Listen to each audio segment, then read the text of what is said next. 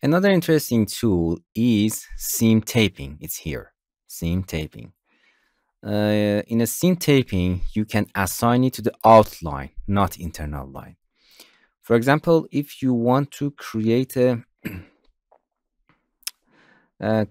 tape around these edges, this outline of your pattern, and you can assign another physical properties of other. For example, you swing another pattern around your outline of your pattern, you can use the seam taping. It's very easy. If you have two ways to activate it. First is the tools. If you select it, as you can see, the outline will be active. And for example, here in a 2D, you can click and click. And as you can see, a tape will be appear around this corner. And if you go in here, seam taping, it's automatically active. And here you can change the width of this taping. Look at, you can change the width of this. As you can see, you can change of this. As you can see, it changed the height of this edge that you selected. If you want to select this, you have to select individual taping here. Or you can select both of them with shift. And as you can see, it's red. It means they are different. So you can assign a similar number here to turn yellow. And as you can see, it's the tool. And as you can see, we have a tape over here. And you can assign a different preset here. Or, as I said before, you can open the preset and you can access all of this fabric here.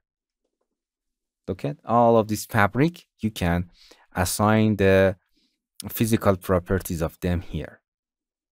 For example, if you want more softer or more harder cloths here, you can create a tape here. So you swing a tape, a different tape of your fabric at the edge. Or, for example, if you want to do another way, it's a tool. Or another way is going to edit pattern.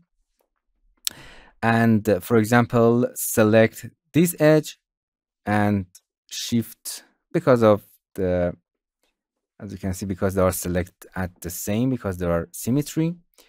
And here you can go and let's find it here. You can activate the seam taping here. And as you can see, we have a created tape over here, and you can change the width or change the presets, change the properties of the weft and warp of your fabric. And if you change this number here, it means you create a special fabric to this part.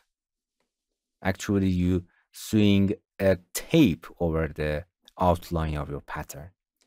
Okay, this is seam taping. It's very useful when you want to swing the different fabric over the edge or the other segment of your pattern, like this. Hello, my friends. To continue these tutorials on YouTube, subscribe us, like us, and hit the bell icon. And now you will be alerted about all of the amazing videos that we release.